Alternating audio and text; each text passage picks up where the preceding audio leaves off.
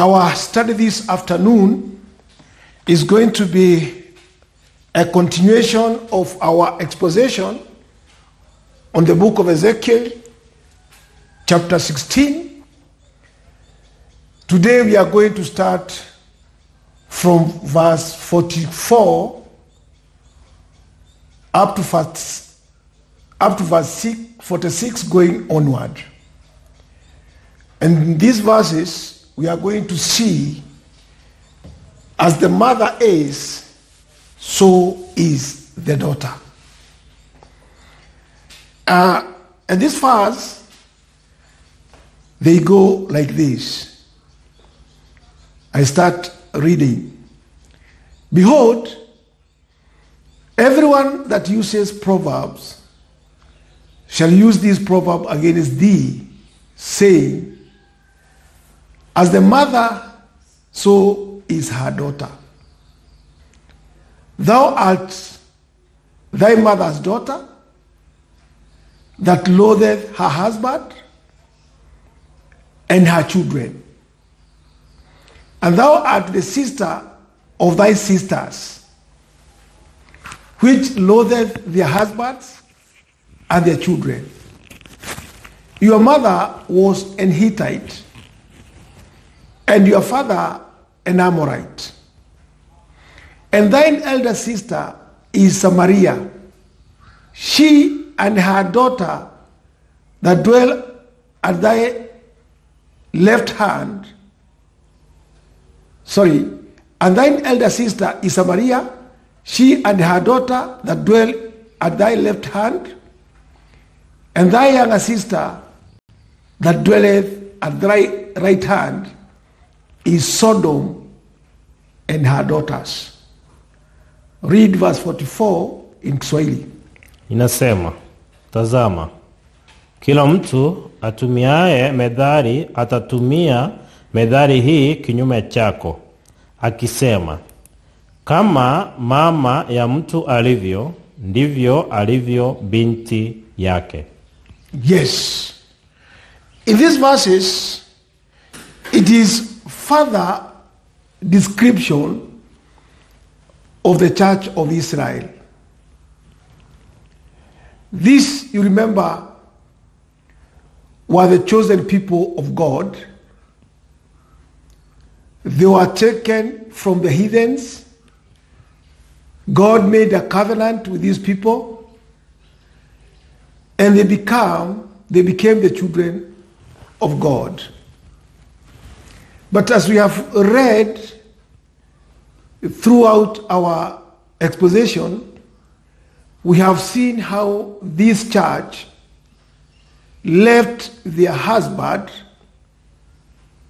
who is God, their Savior, or who was God, their Savior, and then they turned unto other gods. And as we have seen, that church became a whore or a harlot. And a whore is whereby the church is no longer married to one God, or God is not their husband only. They had another lover. And that's why it came to a point that this church, Ezekiel, has been referring this church in this chapter 16 as a whore or a harlot. So when you come to these verses, when he says this proverb will cease, everyone that uses proverbs shall use this proverb against thee. You see, everyone that uses proverbs shall use this proverb against thee, saying, as is the mother, so is her daughter. So this is a proverb which has been, it has been said since time immemorial. People have used that proverb So here Ezekiel is telling them, whoever can use this proverb, whoever it can fit, you are the one. This proverb will fit you exactly because you are like that. Because you are like that.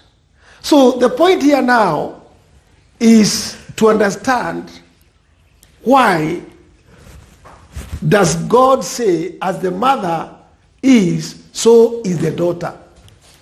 So we need to understand this proverb, because there are meanings why the mother here is like the daughter.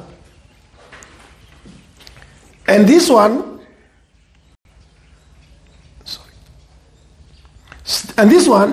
the mother here, as we have seen, the mother is a lewd, idolatrous, bloody, rebellious, and the daughter is such. So, who is this mother? Who is this mother? Whereby the daughter has learned from the mother. Because here God is referring unto the church of Israel. Church of Israel. And this church, being in covenant with God, we want to see how it came about and how it became a harlot, so that we can understand this proverb in its right understanding. Sasawa.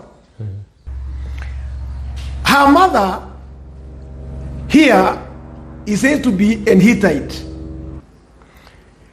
Her mother here is said to be a Hittite. And her father, an Amorite. And this, she was so unlike to Sarah and Abraham, out of whose loins by nature she came. And so, like the Amorites and Hittites, as that the Lord called her the daughter of them. So why are they called the daughter of the father? Their father is Hittite. Is it so? The father is Hittite and the mother is? So the mother is Hittite. The mother is Hittite. That's the mother. And the father is Amorite. So that is.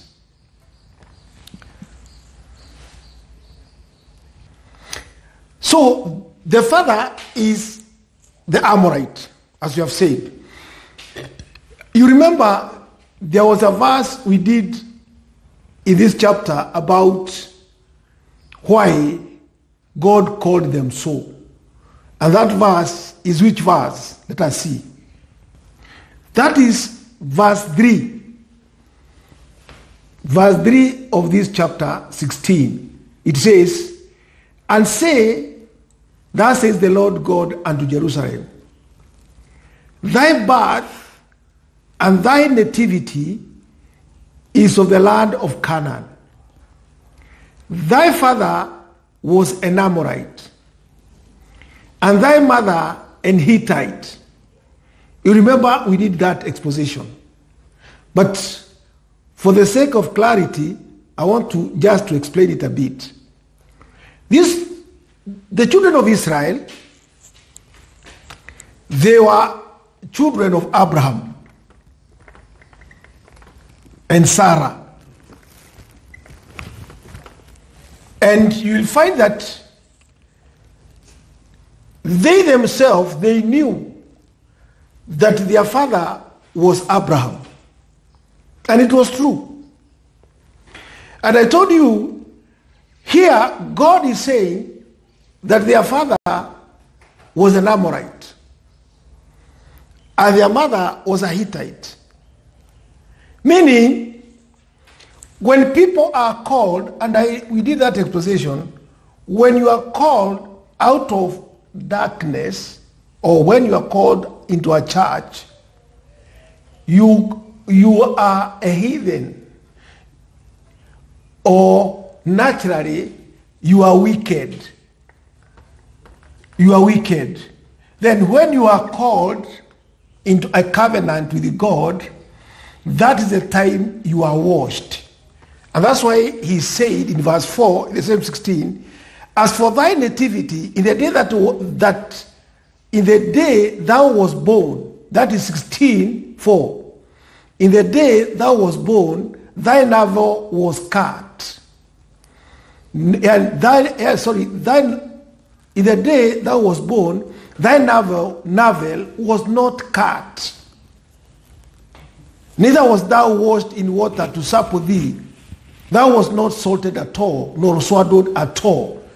I did that, and I told you, when you are called, or when you enter to a church, or when you become a Christian, in most cases we say when you are born again.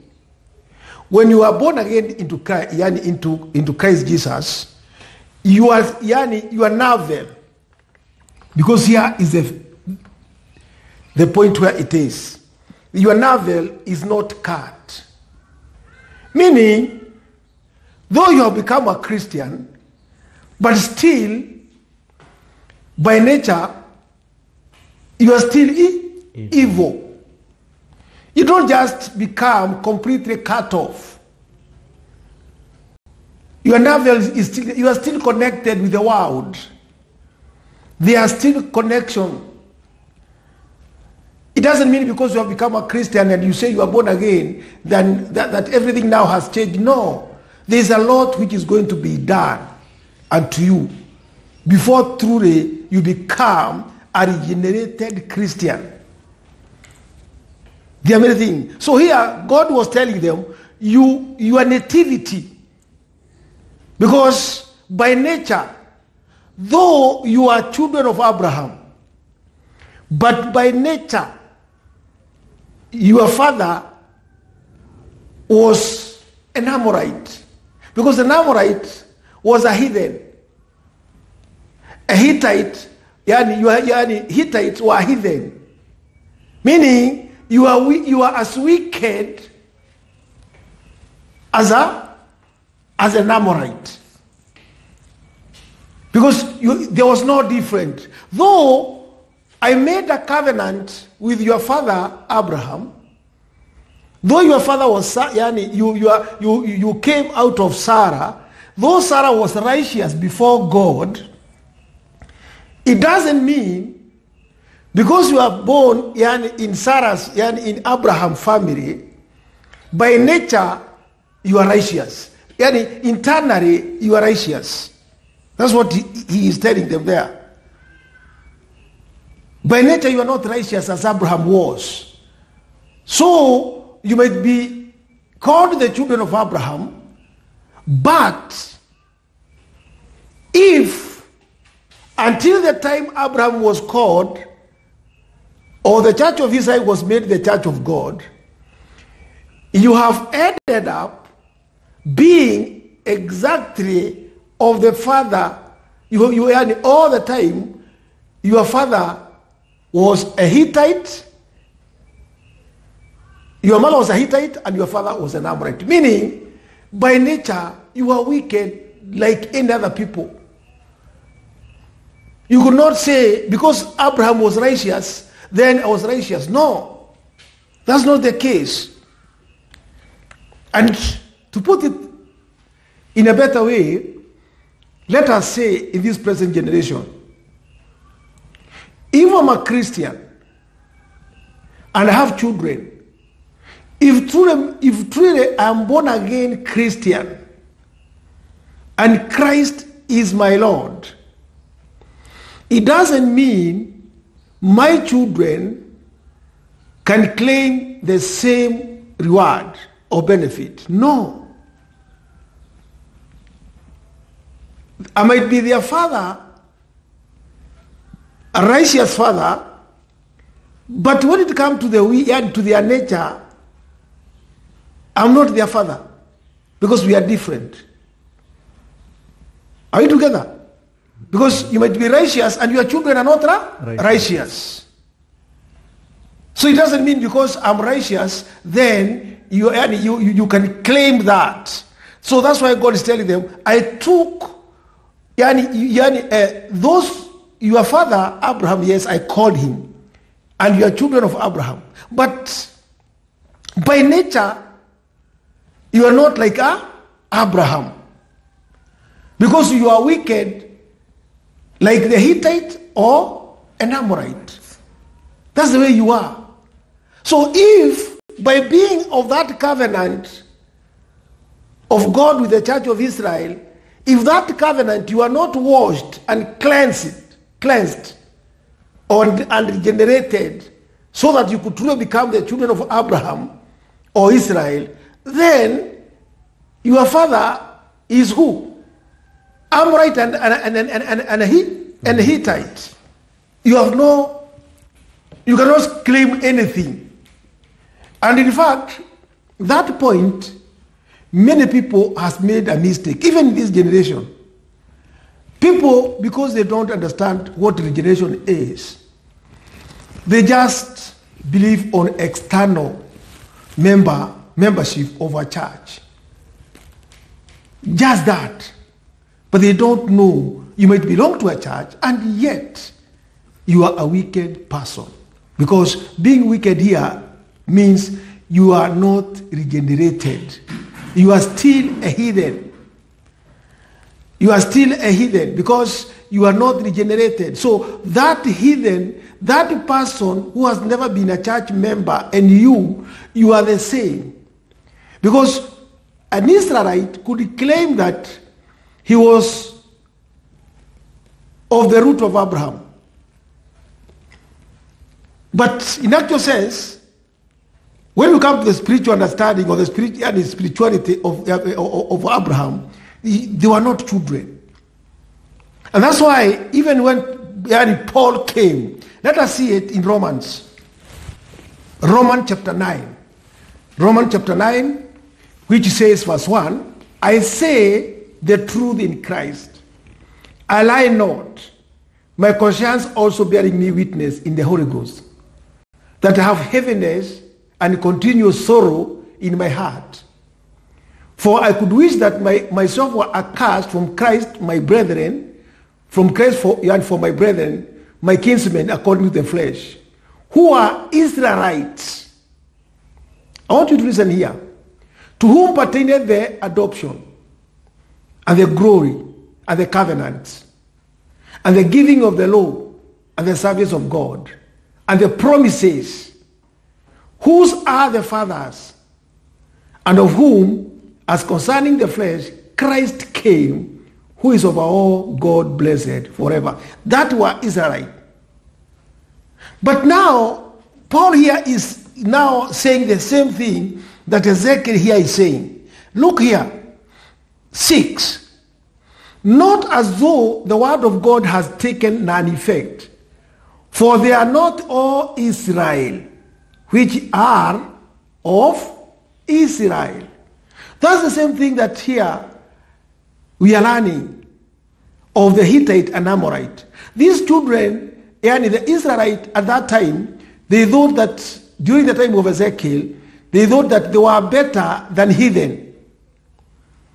But Ezekiel is telling them the same thing that Paul is telling them here. Only the fashion of telling it is the one which is different. But if you are keen enough, you can see. 7, neither because they are the seed of Abraham are they all children. You see, neither because they are seed of Abraham are they all children.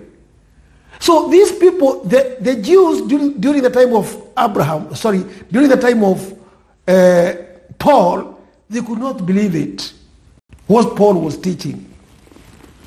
And at the same time, the Jews during the time of Ezekiel also, they could not believe it. How could you say our father was an Amorite and our mother was an Hittite, and yet we know our father was Abraham? It was very hard thing for them to understand. Just the same way, during the time of Paul, it was also hard. But this is the same, they are talking of the same thing, because people, it is like now, they are not all of Christ who says Christ is the Lord. Is the Lord. It's the same thing. They are not all of Christ who says Christ is the Lord. There are many who will never see heaven, but they are in the church claiming that Jesus Christ is their Lord. It's the same thing. I hope now we understand there. So what about her sisters? Her sisters were, one was Samaria. Samaria here, you remember, during the time of Jeroboam, the church of Israel was divided into two. The 12 tribes were divided into 10 and 2 tribes. The 10 tribes went under Jeroboam, were under Jeroboam. And the 2 tribes, that is Benjamin and Judah, were under Rehoboam. We have done that in detail in our exposition on the book of Hosea. So here, you will find that the 10 tribes are the one who are called the Samaria. And now, this under which now, or these who are in Jerusalem now, remember Samaria, or the 10 tribes, went into captivity unto Assyrian 100 years before this time. If you read that history, you'll see it's of 100 years before this time. Now Ezekiel is talking of Jerusalem.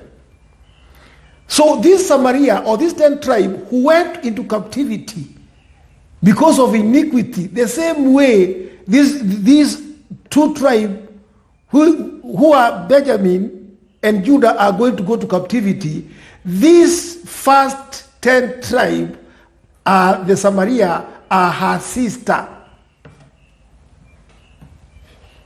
Are you together? That's why he says, thou art thy mother's daughter that loathed her husband and her children, and thou art the sister of thy sisters. You are the sister of thy sisters. So the first sister here is Samaria. Are you together? And you can see, he says, thou art sister of thy sisters, which loathed their husbands and their children. Your mother was a Hittite, and your father an Amorite. You see, that one we have seen. So a sister here is the one we want to see. The first sister here is the Samaria. What about the second sister? It was Sodom. Are you together? So this was the city where Lot dwelt, which was given to filthiness and uncleanness. Sasawa. So this daughter, these sisters, the Samaria is a sister, and Sodom is a sister. Why are they sister of this Jerusalem? One thing we have seen, that Samaria is that 10 tribes who also rebelled against God. You remember, Jeroboam was the first one to build new temples. One at Dan and the other one at Bethel. You remember that?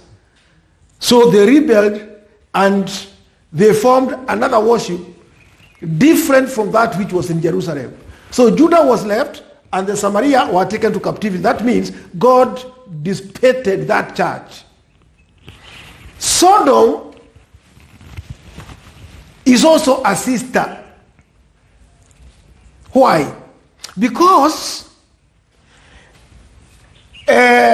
we all come, it's also a sister because Sodom was part of the ancient church. It was part of the ancient church. That means even Sodom, before it became Sodom, was also a church. Because I have told you, there is no one time, even what we call, those whom we call heathen, God in this world, in the time of Adam, he started a church. Those who becomes heathen are those who lose the word of God, or the truth is lost, and they forget about God. But we all started as a church. It is a church which has gone on revolving. So even Sodom was part of a church before it became Sodom. It's only that they degenerated to that level whereby it became a filthy city. And you remember, even in Sodom, who was staying in Sodom? Lot. Who was Lot? The wife. He was a brother to who? To Abraham. So you can see, not that Sodom was not a church. It was. It had some light, but it had lost completely. So when he say, you are sisters, he is referring to Samaria and Sodom. Because they were once part of the church, and now you also, you are a sister to them. You are a sister to them. You are not different. Because your mother was an Amorite and your father was an Hittite. And when you go to Sodom, Sodom was occupied by who? Who are there? There were 12 tribes, and these 12 tribes in Sodom, these two, Amorite and Hittite, were there in Sodom. So when he's telling them, he knows why he's saying so. It's because even this Sodom, those who dwelt in Sodom were the Hittites and the Amorite. You remember when God said that the children of Israel, you are going to occupy Canaan when the Amorite cup is full. And remember, Sodom was where? In Canaan. So this tribe occupied Canaan even before Abraham went there. The Hittite and Amorite were there. So, and these Hittite and Amorite, if you study them, you will find that they are the children of Canaan. The son of who? Ham. Which means they also, sometime after the flood, they also were part of who? Were part of the church of who? Of God. Of Noah. The church of Noah. The church which was started by Noah. So when he is saying so, he knows why God is saying so. He is looking at things from very far, so that for those who have eyes, they can understand these things. Let us read Deuteronomy 18:9. Deuteronomy 18:9. Sema, utakapokwisha kuingia katika nchi akupayo Bwana Mungu wako, usijifunze kutenda kwa mfano wa machukizo ya mataifa yale. That is it. So now here, it is when the children of Israel went into Sodom. When thou art come into the land which the Lord thy God giveth thee, thou shalt not learn to do after the abominations of those nations. 10. There shall not be found among you anyone that maketh his son or his daughter to pass through the fire, or that uses divination, or an observer of time, or enchanter of witch. So you can see, in Deuteronomy, he's telling them, when you go to the land of Canaan. So you can see, these people already, they had learned this doctrine of throwing their children into the fire. So when God is telling them, if you go to that land, meaning when the children of Israel were going to the land of Canaan, there were people dwelling there who were doing that. Who are they? They were the Amorite and the Hittites. So if they were doing that before they went there, that's why God is cautioning these people not to do as these people are doing. But you'll find that afterward, even after the Amorites were dead and gone, the Jews came to do the same 100 years or 200 years after. They did what the Hittites were doing. So when God is referring them unto your sisters, so you can see why Samaria was their elder sister and Sodom was also a sister. Because they are doing exactly the same.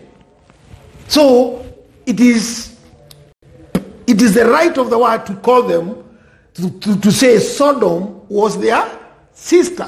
Otherwise they were doing the same. Samaria was their sister because it was the 10th tribe and they were among them. And even Sodom was part of them because they are doing exactly like their sister. That's why now they were called two sisters. I wanted you to get that. When you read Leviticus 18:25, it says, and the land is defiled, that is the land of Canaan, and the land is defiled, therefore I do visit the iniquity thereof upon it, and the land itself vomited out her inhabitant. That was the land of Canaan before the children of Israel went there. Those who are being vomited here were the Amorite and the Hittite. When you read 28, it says that the land spew not you also out also. Ezekiel, don't do as them, that the land spew not you out also when you defile it, as it spewed out the nations that were before you. So it is the same land of Canaan. They are being told, take care. Otherwise, this land is going to spew you out, as it is spewed out the Hittites and the Amorites. And you can see now, it is about to spew them out, because very soon they are going to go to captivity. So I want us to see where the Holy Spirit of God is driving us to look at the bigger sense of this church of Israel, so that we may understand why, like mother, as the mother is, so is the daughter. So their mother, God wants us to refer back so that we can understand all these scenarios and understand why, like mother, like daughter. So Jerusalem was come to pass that she rejected God, her husband, and loathed his worship, violated all bounds of religion and humanity, sacrificing her children unto devils. So if you read Deuteronomy 32 inasema, maana mzabibu wao ni mzabibu wa Sodoma, nao ni wa mashamba ya Gomora, zabibu zao ni zabibu za uchungu, vichwala vyao ni vichungu. Yes, that is, for their rock is not our rock. That were the Canaanites. For their rock is not our rock. Even our enemies themselves being judges. 32. For their vine is the vine of Sodom and of the field of Gomorrah. Their grapes are grapes of Gar. Their cluster are bitter. Their wine is the poison of dragon and the cruel venom of asp. Let us see Isaiah 1:10. Isaiah 1:10. Lisikieni neno la Bwana, enyi waamuzi wa Sodom. Tegeni masikio msikie sheria ya Mungu wetu, enyi watu wa Gomora. So here God is not talking to people of Sodom. He is talking to who? To the church? To the church. To the church of Israel. Hear the word of the Lord, ye rulers of Sodom. Give ear unto the law of our God, you people of Gomorrah. 11. To what purpose is the multitude of your sacrifice? So here you can see he's not talking of the Sodom. It is the children of Israel who had become like Sodom and Gomorrah. Ambao wameiga. Walikuwa meiga mfano wa Sodom and Gomorrah. So here when Ezekiel is saying like mother like the son, when we say it is Samaria and Sodom, people might think no, it is not the same. It is these people, they had become like Sodom. A church when it has lost the truth, it is like Sodom, it becomes like Sodom and Gomorrah. There's no different. To what purpose is your sacrifice? What purpose is your worship? And when your internal is of this world, you are thinking evil, it is evil, like Sodom. So that's what the word of God is. So these people, they could not understand. And in fact, even when Ezekiel was reading this scripture unto these people of Israel, many of them could not believe it. How could they be likened unto the people of Sodom and Gomorrah? And yet they were the church. That's a problem with every church in any generation. It always thinks that it is the best. Even when it has lost everything, that it's like its mother, that is evil. It believes that it is doing good and is the church of God. The Jews were transformed into their natures, dispositions, customs. Samaria was her left hand. That was the north part. And Sodom at her right hand, which was the south part. It was in between. That means at any one time, we have three powers. A Christian is surrounded by two powers which are very strong. When you come to the three principles, we have the first, which is the dark nature, or hell, or the devil himself. He is pulling you. We have another one, which is this world. This world also has another power. You are at the center. And both these two are your sister. They are your sister. Because when you come to the dark nature, you have part of that nature in you. Are you together? When you come to this world, the body of this world, the spirit of this world, you are also part of that. So you are in between these two sisters. They are each pulling you. They are each pulling you. And each is a religion of its own. Sodom was a religion of its own. Samaria also was a religion. And it has its power. That's the way we are. So a Christian is walking in between these two powers. The dark nature or the spirit of the devil or hell. That is the fire side. There is the spirit of this world also, which is pulling you.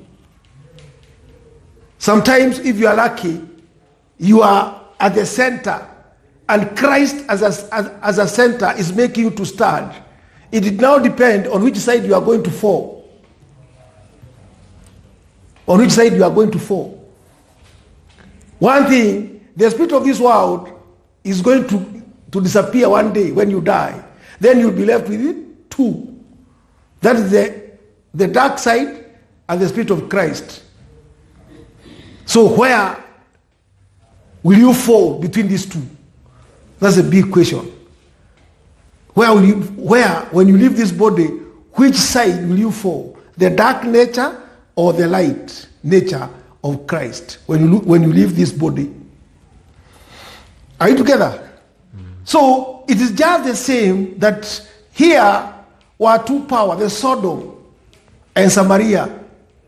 They were the power which were holding these people. They had all the evil of Sodom and Samaria. They had inherited these two sisters. So when the state of churches,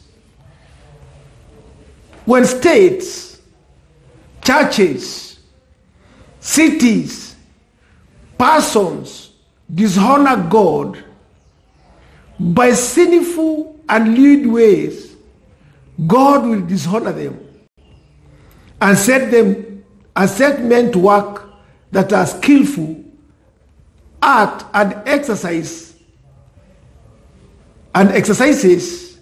in jeering upon them or scoffing and refining to disgrace them.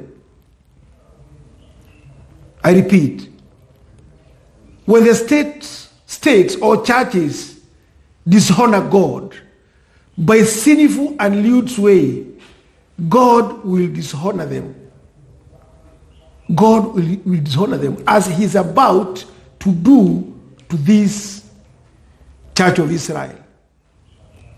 He is just trying, even when he is telling them this proverb of as the mother is, so is the daughter. This is just a matter of a reminder that you think you are better, but this proverb to you now, it is real. Yeah, this proverb to you, it is real. Sio kuwekelewa mnawekelewa. Nyinyi muko namna gani? Muko hivyo. Vile Sodom na This proverb is exactly working on you. Sasa. So things were now going to go as per the will of God. Because these people, they were extremely gone in the wrong direction. Jeremiah 24, verse 9. Inasema, naam, nitawatoa watupwe huko na huko katika falme zote za dunia, wapate mabaya, wawe kitu cha kulaumiwa na medhari na dhihaka na laana katika mahali pote nitakapo wafukuza. Yes. And I'll deliver them to be removed into all the kingdoms of the earth for their heart. You see, for their heart. Ndio wafanya nini? Waumie. To be a reproach and a proverb, a taunt and a curse in all places whither I shall drive them. Why are they going to be a proverb? You see, sababu watakuwa proverb kwa sababu watakuwa wanakumbukwa yale ambayo mama yao alikuwa amefanya nini? Ameyafanya. Yeah. If there is a good example like the father at the stand, you look at the children of Israel. So they'll be like a proverb. They'll be remembered like a proverb. This proverb will be remembered. Yani, it's as if God is saying, and to the future generation who will come, they will learn from you. You remain a proverb. Who are these people? Because God has said, I'll scatter them all over the world for their heart. So if they are going to be hurt, people will say, who are these people? Kwa nini hawa watu wanaumia hivi? Waliumizwa Kwa nini waliumizwa hivi? Na kilikuwa kisasi cha Mungu. So meaning we shall learn from them. Are we learning from them truly? No. We are learning, but few understand why it happened unto them as it happened so. Wengi tunasoma kama story tu. People read it as a story. They don't get the deeper meaning of what God wants us to learn from them. Let us read Chronicle 7:20. 2 Chronicles 7:20. Sema, ndipo nitawang'oa katika nchi yangu niliyowapa, na nyumba hii niliyoitakasa kwa jina langu nitaiondosha itoke mbele zangu, nami nitaifanya kuwa medhari na tukano katikati ya watu wote. Yes. Then will I plug them up by the roots out of my land, which I have given them. And this house, which I have sanctified for my name, will I cast out of my sight, and will make it to be a proverb and a byword among all nations. Has it been that? Yeah. Yes. I'll make it a byword. We learn about the temple of Solomon. We learn about these things. We hear about them. We learn about these people. So they have become a proverb in the whole world. We only talk about the temple of Solomon, that there was a beautiful temple. This temple was destroyed by Nebuchadnezzar. You see, then now God is telling them, I'll make a proverb all over the nations, for you to be known all over the nation. Sometimes I pity the New Testament church. Why? Because they don't understand these things. They don't see that we are sitting in the same category.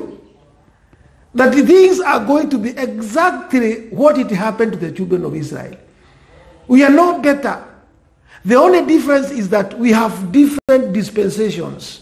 That was Old Testament, and this is a New Testament. But the same God. So what happened to this church?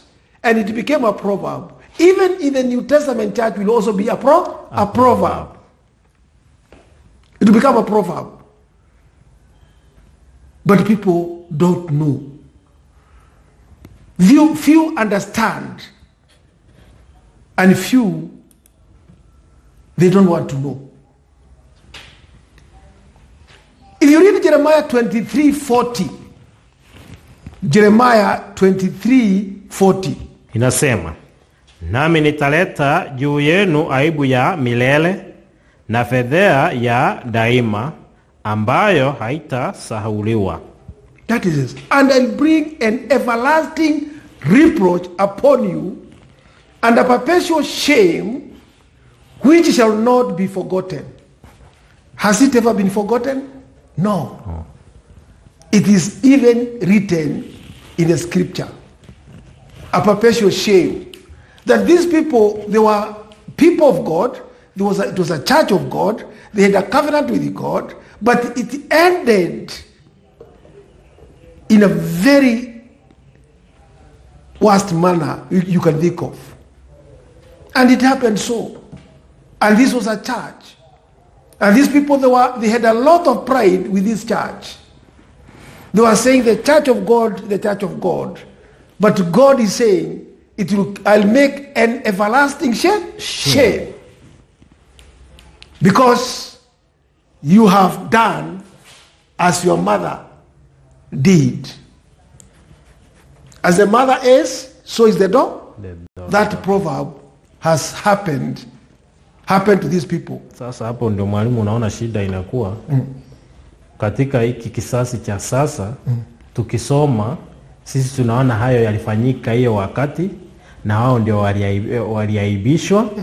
Tunajisahau ya kwamba hata sisi tukienenda katika hiyo njia vile wao walienenda, hata sisi tutapatikana katika hiyo katika hiyo aibu. That is it. The same proverb. Sio kitu ambayo iliandikwa ya kwamba ni proverb ili tujifunze tu hivyo tuache ikae hivyo, ni ile tujifunze na tufuate njia, turekebike tuingie katika mstari ambao Mungu anataka. That is it.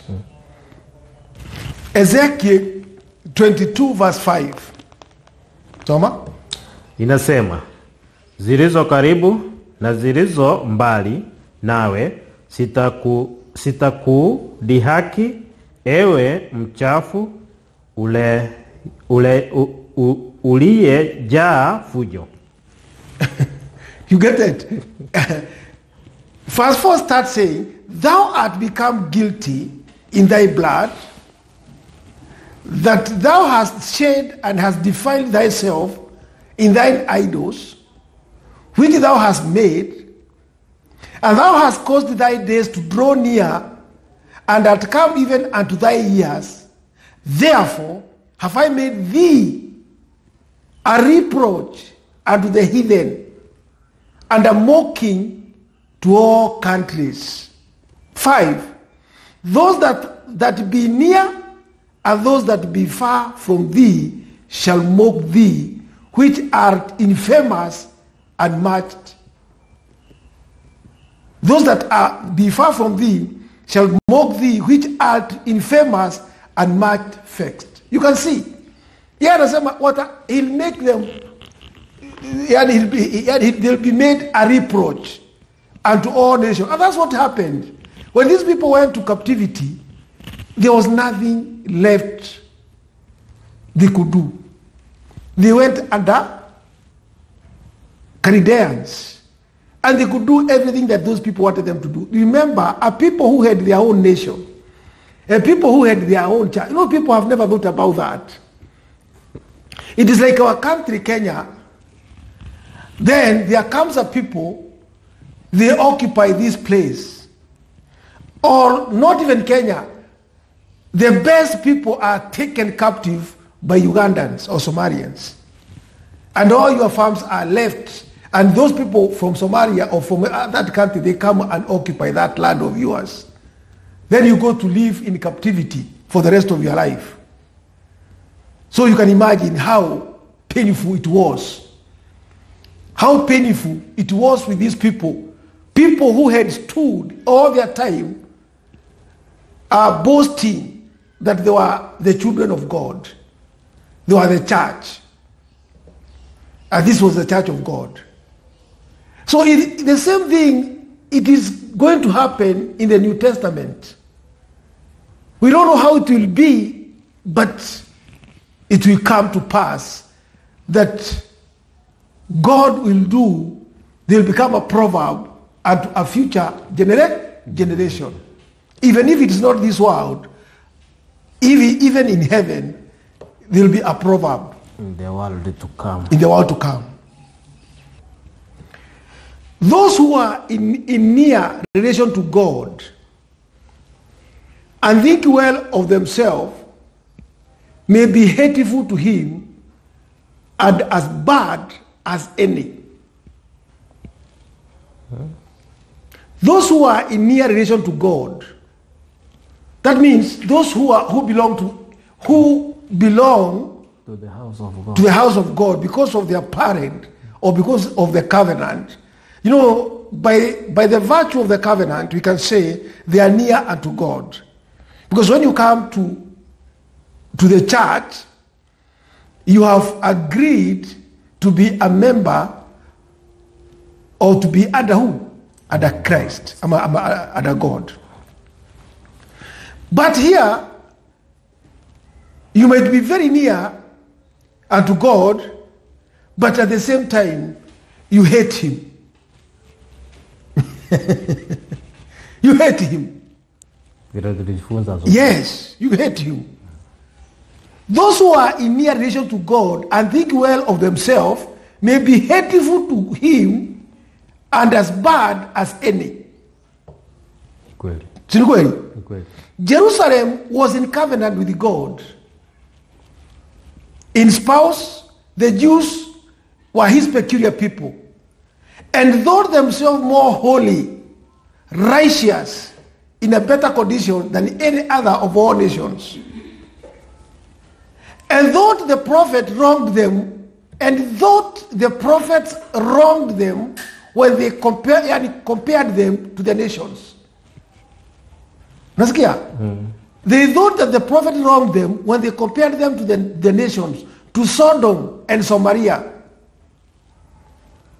Wakajiona ya kwamba maprophets wamewakosea wanakosea sana kuwafananisha na Sodom na Samaria. Walikuwa wanaona vibaya sana wakiwa compared na watu kama hao. Na lakini walikuwa wanaambiwa ukweli. Walikuwa wanaambiwa ukweli. It's like this present generation. You cannot tell them the truth. They will hate you. So Jerusalem was an covenant with God, yes. And though the prophet wronged them when they compared them to the nations, to Sodom and Samaria, but what says the Lord here? Lakini Mungu anasema namna gani? Thy mother is a Hittite and thy father an Amorite. Lakini Mungu anamwambia your mother and father now are the Hittite and Amorite. Ni kumaanisha you are no different from a heathen. Sasa ndio Mungu sasa anataka kuambia ukweli macho. Hii jina mnasema ati the children of Israel, hiyo ni yenu. Nyinyi mama zenu, mama yenu ni Hittite na baba yenu ni Amorite. Nikana kama nataka kuambia you cannot even be called by the name of my servant Abraham. Hamwezi kuwa watoto yani my servant Abraham ama Israel. You cannot be. Lakini wao walikuwa nakatalia. Ni kama saa hii wakati Christ anasema, wakati the word of God inasema, the church, when you read the book of Revelation, tunaambiwa the church has become an antichrist. People start pointing finger to some individual, not themselves. They even go to the church and start learning about antichrist, as if it's somebody ako very far, lakini nyinyi mko sawa. Forgetting that the word of God is talking about you. Wewe uko kwa hiyo kanisa ambaye haujielewi. You have become an antichrist. Lakini sio vile wewe unafikiria. Atuseme ati sasa ati hii antichrist juu nini? You must understand the truth. So God was telling them, thy mother is a Hittite, and thy father an Amorite. Whatever thou thinkest of thyself, that thou art of the stock of Abraham and Sarah, Isaac and Jacob, a true Israelite, yet it is otherwise. Thou art the seed of the nations, and worst of the nations, viz. The Hittites and Amorites. You think that you are holy, but you are profane. You are not holy before me. I compare them to the Amorites. Hivyo ndio Mungu anawaambia. So nikana kwamba nataka kuambia, if I destroyed Amorite when the cup of evil became full, and nyinyi mmekuwa kama Amorite, mnangojea nini sasa? Hata nyinyi mnatakiwa kufanywa nini? Kuharibiwa. That's what he's telling them. Yeah, if I destroyed Amorites because the cup of their wickedness was full, what about you? Na yenu imejaa. Na mmekuwa kama Amorite. Nataka kuambia sasa nyinyi mmekuwa kama nani? Your mother is Amorite. Sasa na your father ni Hittite. Na wale niliwabomoa kwa sababu ya dhambi. Na nyinyi tena mmekuwa exactly kama wao, kama your mother. Kwa hivyo nanyi mnangojea sasa kuharibiwa. Hivyo ndio anawaambia. Ni vile hawakuelewa. Lakini sasa wao wanachukua ya kwamba kwa sababu sisi ni taifa la Mungu, mbona tunafananishwa na wale hapo tunakosewa. Hawa tunakosewa nini? Na prophets. Ni kama saa hii. If you say that all the leaders of the church today wamekuwa corrupt, they are antichrist. Watakata. They are hypocrites. Watakata, watasema hapana. Ambao unatuharibia jina. Ukisema this church is also going to be destroyed, wanasema hapana. Hakuna. Kani Mungu hezi bomoa kanisa lake. Wewe unakosea. And even you can be stoned. Watu waone hapana, unaongea nini? But that is what is going to happen. That's what is going to happen. So the priests were near the Lord, stood before him, offered sacrifices, though themselves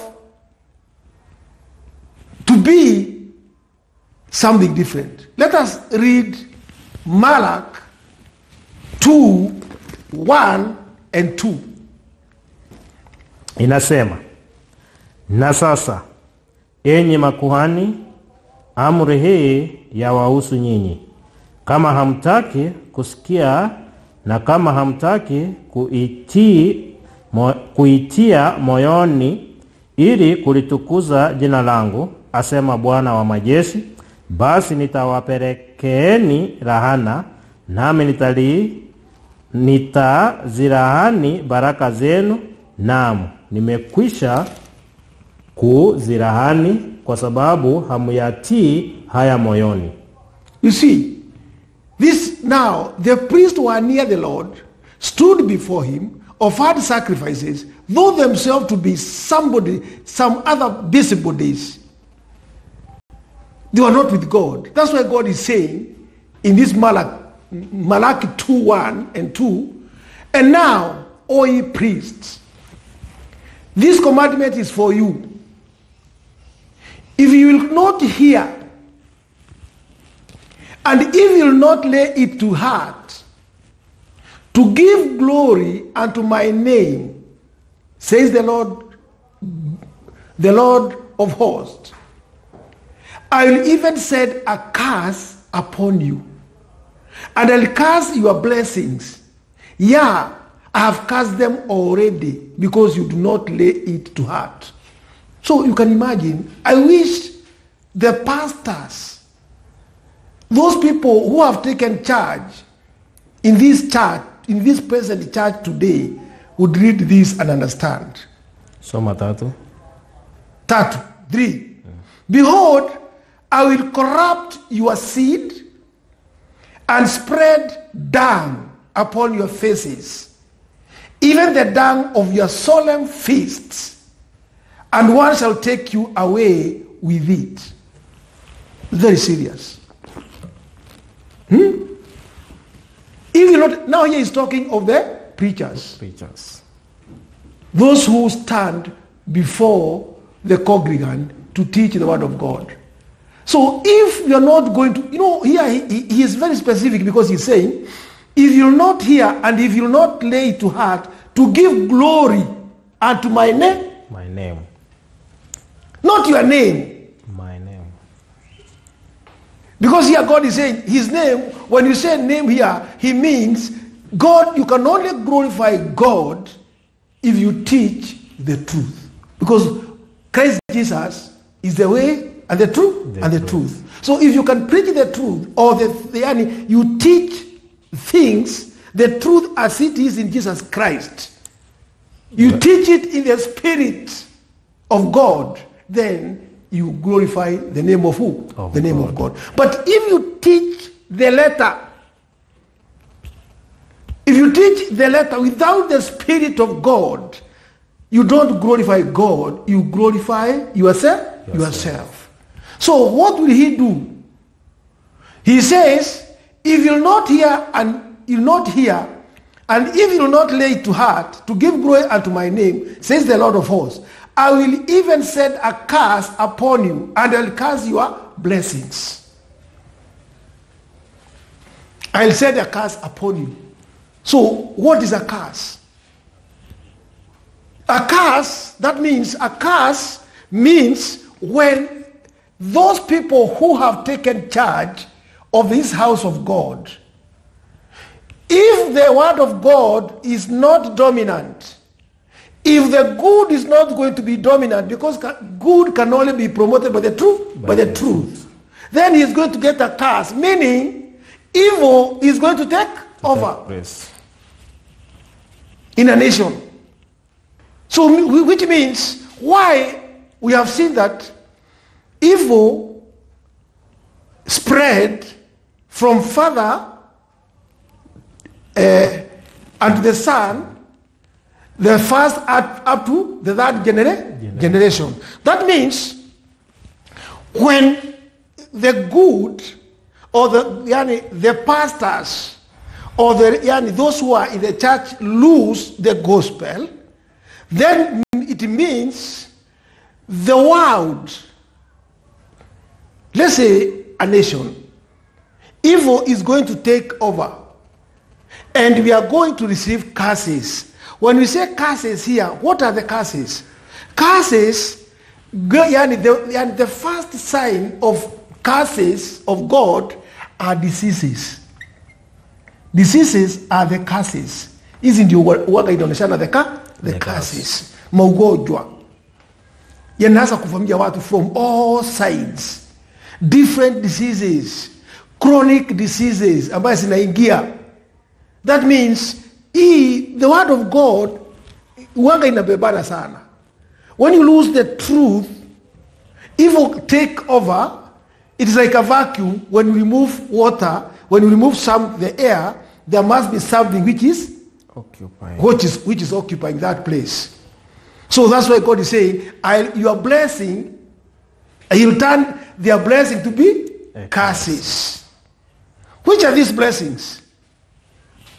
Which are these blessings? It is these worldly goods. You know, here God is as if God is saying, because you don't understand the blessings, I want you to get this. You pastors, you are teaching blessings, but these blessings that you are teaching are not the true blessings.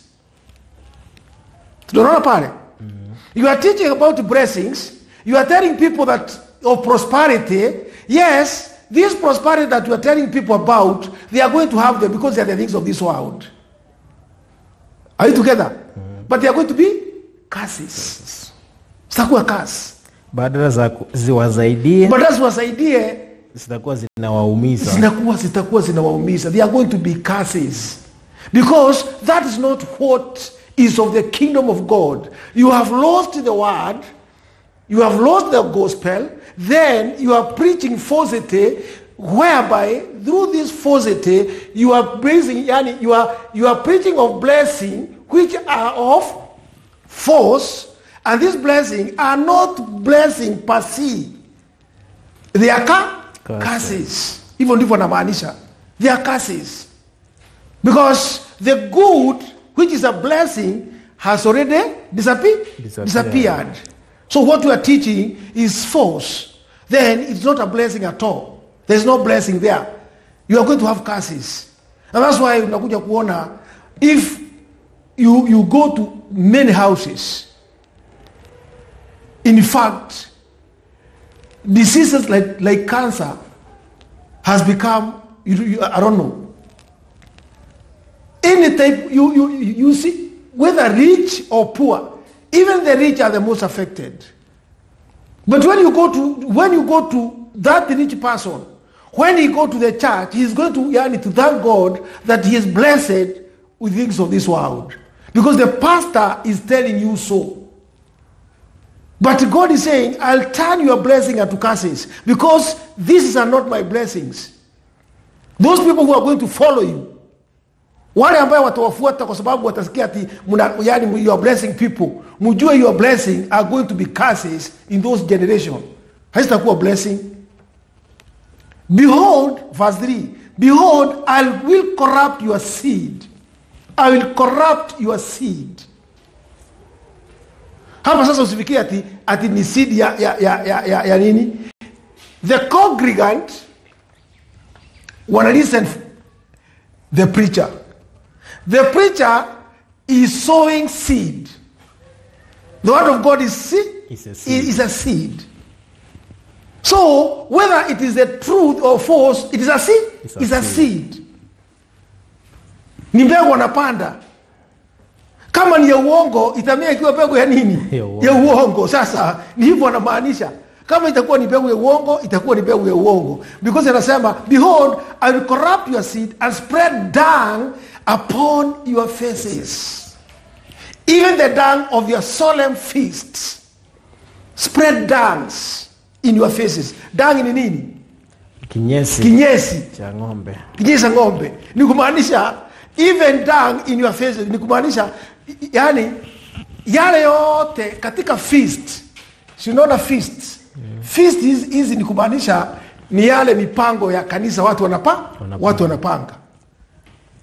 Hii mipango yote ya kanisa, kwa sababu mbegu ni mbaya, itakuwa ni kama kupaka watu kinyesi. Sijui kama unaona.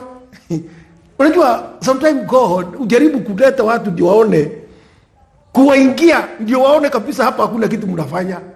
Yaani hiyo seed mnapanda pale katika feast ambayo mnaenda kuhubiria watu ati mnapanda mbegu.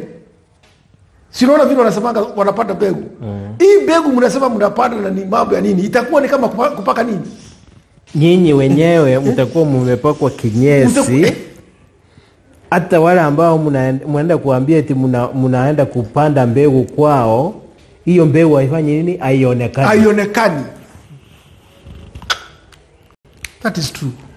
Behold, I'll corrupt your seed and spread dung upon your faces, even the dung of your solemn feast, and one shall take you away with it. Even that dung will atawapaka. Yani inaonekana this was the end of these priests, which means manake atasema atawapaka kinyesi mpaka hata wasijulikane, hata wakati watu wanabebwa you'll be taken, hata waumini wasijue wamebebwa ama wameenda wapi, ama wameenda wapi. Ni kwa sababu hao ndio walikuwa wameharibu Israel. Hao wahubiri walikuwa wameharibu Israel kabisa. Walikuwa wameharibu Israel. So when you go to the same Malak 2:8, the same Malak 2:8 inasema namna gani? Inasema, bali nyinyi umegeuka mkaiacha njia, umewakwaza watu wengi katika sheria, umeliharibu agano la Lawi, asema Bwana wa majeshi. Yes. For the priests, 8 inasema, but you are departed out of the way. You have caused many to stumble at the law.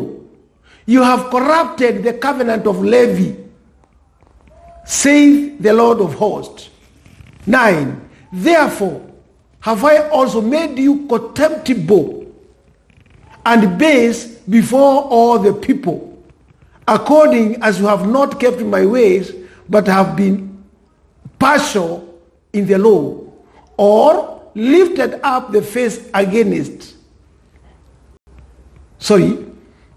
Therefore have I also made you contemptible and base before all the people, according as you have not kept my ways, but have been a partial in the law. They were not impartial, they were partial. Walikuwa wanategemea nini? Upande mmoja. Hebu soma tiza na Kiswahili.